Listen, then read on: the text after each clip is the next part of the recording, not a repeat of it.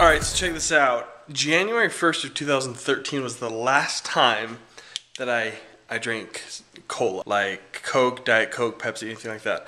And the reason it's a big deal is I was addicted. I'm not judging you if you drink it, I'm just sharing my experience, okay? I'm not judging you, I promise, I promise, I promise. But I was addicted. I drank a lot of cola and Mountain Dew.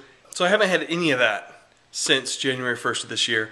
But I'll have a Sprite once a week, once every 2 weeks, or a root beer once a week, once every 2 weeks. The reason I stopped drinking cola and diet soda is my pointer finger on this hand and my pinky on this hand hurt so bad. I couldn't bend them. I couldn't bend them all the way. I couldn't do this. I'm not even kidding you. This is crazy.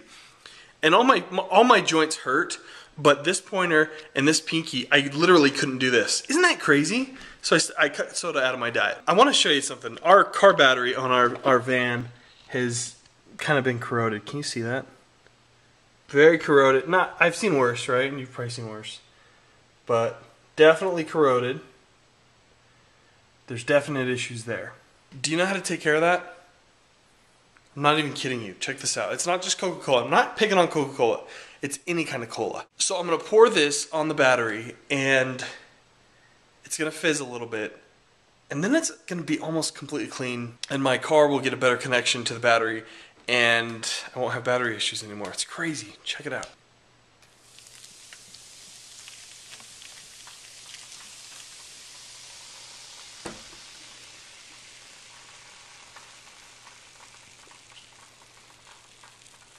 Oh my goodness.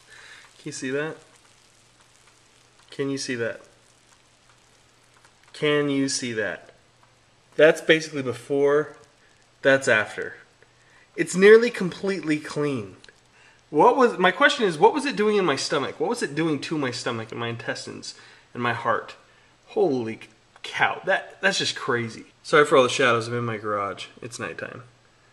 Before, after. And I didn't pour that much. I mean, it was full when I did it. Maybe 8 ounces? Maybe? Alright, I gotta do the next one. Alright, here we go.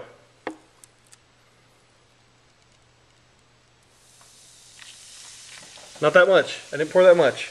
It's cleaning it right off. Right off.